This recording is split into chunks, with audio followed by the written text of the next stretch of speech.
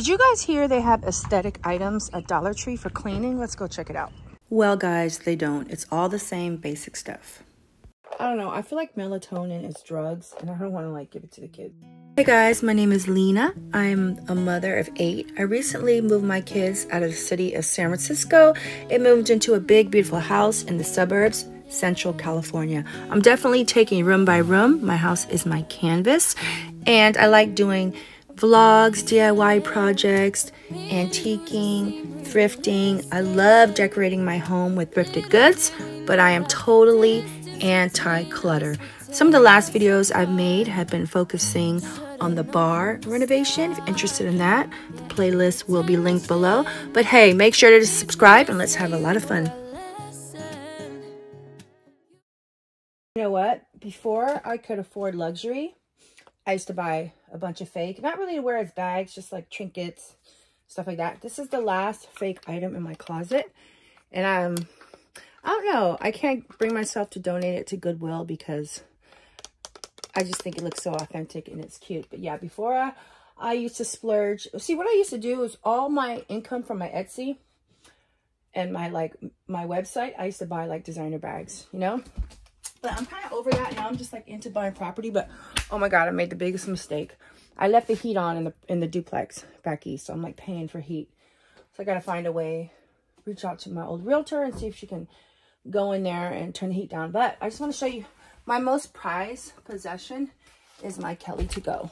That's like my most prized bag. And then I do also have the coordinating belt, but it's in a different finish. I forget what this color is called, but yeah. But anyways, am I crazy for still keeping this box? It's still cute, right? So I'm just gonna keep it. So I just use it for like housing my perfumes, stuff like that. I just think it looks pretty right there. Okay. Victoza, Wegovy, whatever this shit is called, it does not work. Okay? It does not work. So I've been on Ozempic and Suspenda and all that stuff for a while. And I was getting Ozempic black market. And then when I tried to get it through my insurance, she's like, there's a shortage. We're going to try something else. And I should have known because my doctor's super heavy set that she's against this stuff. Anyways, I had to tell her Victoza does not work.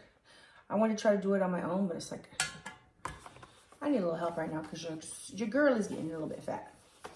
But anyways, when I went to the Asian market, I did pick this up.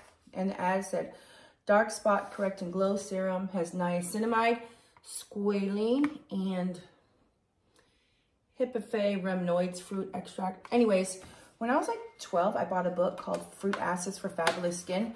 So I'm not against putting papaya, banana, or any real fruit on your skin.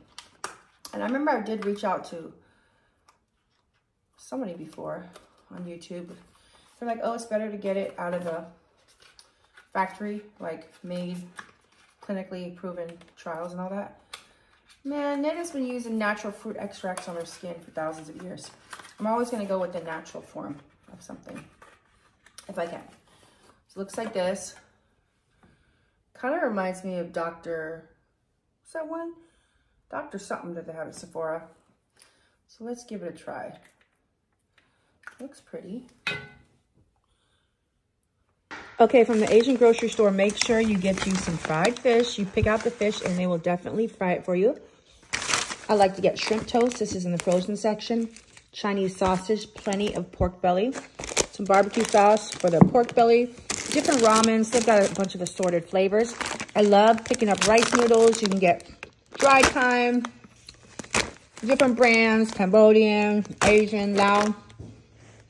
Plenty of garlic, mint, shredded carrot, ginger, broccoli, frozen wontons, which everyone loves. If you like making your own pho and soups, get this crab paste. It's super delicious. Here's more beef broth.